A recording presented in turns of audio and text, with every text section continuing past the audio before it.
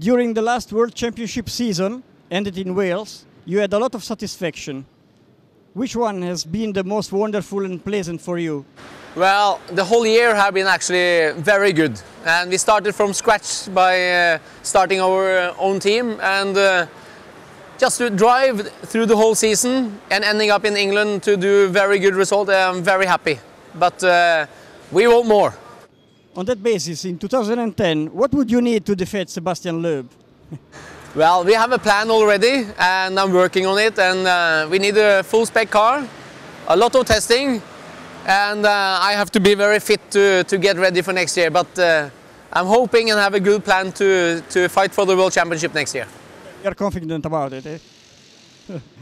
And listen, last year you made a great result here in Bologna Motor Show. Do you think that you have the chance to improve your third place of last year? Well, of course we have the oldest car here by all, but I think with a big attacking, I will give absolutely maximum for all the people, and also to get a much better results than last year.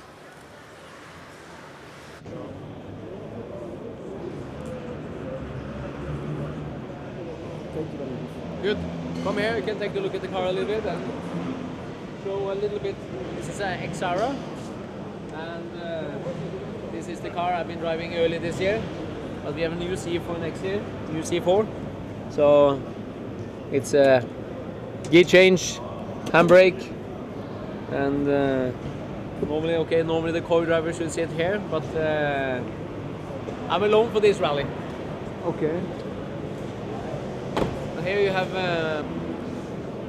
here is my own team, and you can come in and take a look at the truck. Here we have the kitchen. And in here we have a shower, we have beds, and we have also the rally car in the back there. Okay. And up here we have the office. And here is very important meeting room, you know. This is my best guy, you know. He's getting a baby next year, and unfortunately he will not be there when he's getting coming out. So here is the meeting room, my team. So